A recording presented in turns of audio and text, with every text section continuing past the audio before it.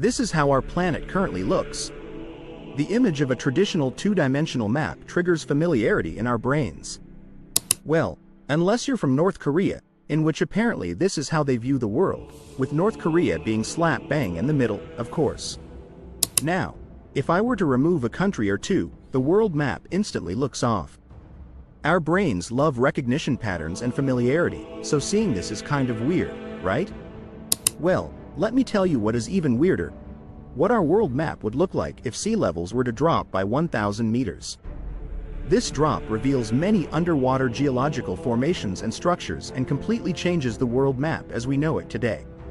Earth has now reclaimed millions and perhaps tens of millions of square kilometers of new land. Some countries which were islands are now connected to other countries, and some countries have significantly increased their size. So let's take a deep dive into the most notable changes. Let's start with the countries down under, New Zealand and Australia. Australia has now turned into a big fat blob, but that's the least of the country's concerns, as the northern part of the country has now expanded across the Timor Sea and has merged with Indonesia. This has now formed an entirely new landmass. Tasmania has also merged with mainland Australia. It's hard to give an exact figure, but I'd estimate that Australia has perhaps gained 10 to 20% more land. Across the Tasman Sea, we have New Zealand, which looks completely and utterly different to how we know it today. Not only have its North and South Islands merged into one, but its shape has completely transformed. Parts of its land now extend quite easterly. The country is now pretty much unrecognizable, whereas Australia, although now a different shape, is somewhat still similar to how we know it today. Southeast Asia has now essentially all connected via land.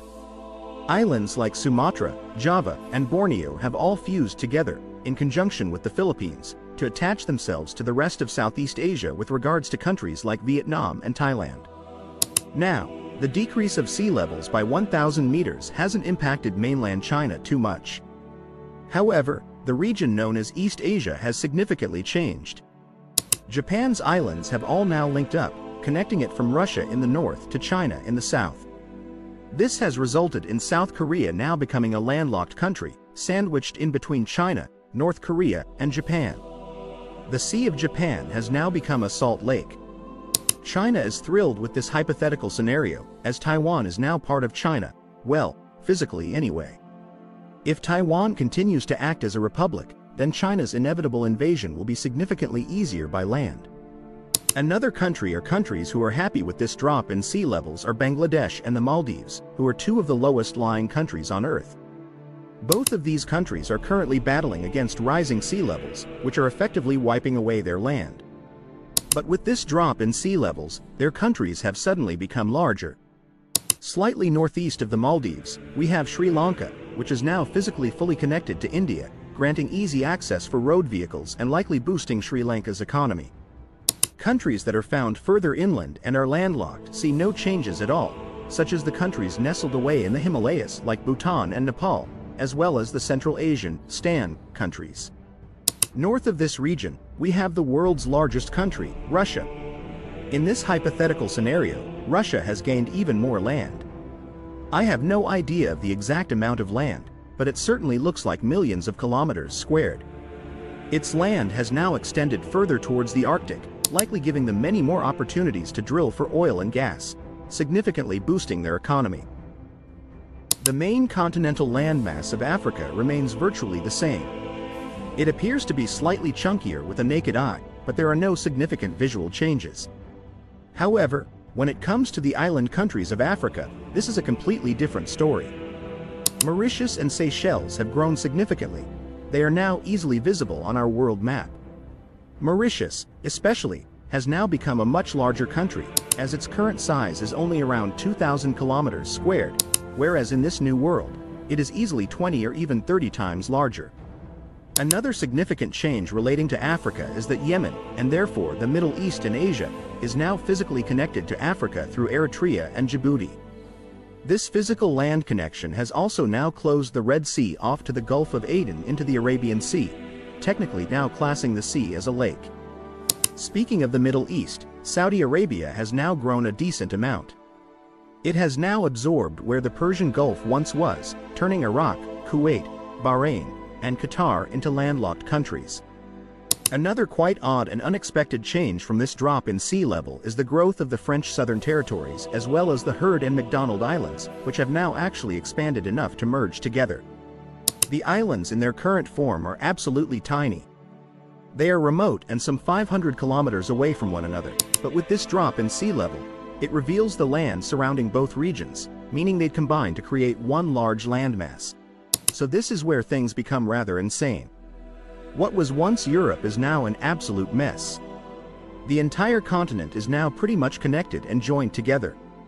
The North Sea, English Channel, Baltic Sea, and other bodies of water have now disappeared, and instead replaced by European countries as land, which has now made the continent pretty much one big giant landmass. The UK is now completely unrecognizable and has now joined up with Ireland. That's both Northern and the Republic of Ireland, which I'm sure the Irish will be absolutely thrilled about. This region here is in fact known as Doggerland, which was once a landmass that connected Great Britain to mainland Europe during the last ice age around 18,000 years ago. As the climate warmed after the ice age, the ice melted and sea levels rose, which ultimately led to Doggerland becoming submerged as we know it today. With sea levels dropping by 1,000 meters, Doggerland would once again be exposed, creating this new region of which Western and Northern Europe are now connected. Scotland is now connected to the Faroe Islands, which are connected to Iceland, which is connected to Greenland, which is now connected to Canada, meaning there is a land bridge between North America and Europe. And as Alaska is now connected to Russia, this means you can now technically drive or walk across the entire planet. Italy and Malta have now merged together and are now physically connected to mainland Africa, creating a new land connection between the two continents. Norway is another country which is now completely unrecognizable. It has grown significantly due to the drop in sea levels. Now, the US hasn't changed too much. It has largely retained its overall shape, except for its east and southeast coasts, which have now become somewhat bulkier. The state of Florida is also now physically connected to the Bahamas, which in turn is linked to Cuba.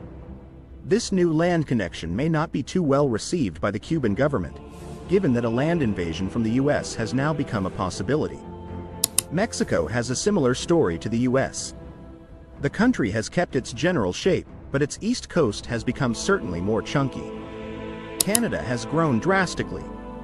Its current size is some 10 million kilometers squared, but with sea levels dropping 1,000 meters, its size looks to have potentially even doubled.